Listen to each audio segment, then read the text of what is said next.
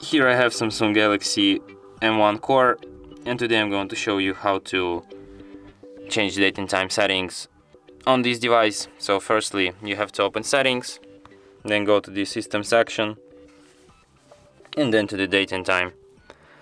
To set up your date and time manually, you have to disable feature automatic date and time first. And here you can, for example, change your time zone.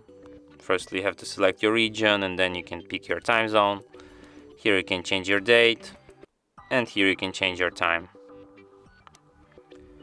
And you can also change your time format from 24-hour to 12-hour, like this.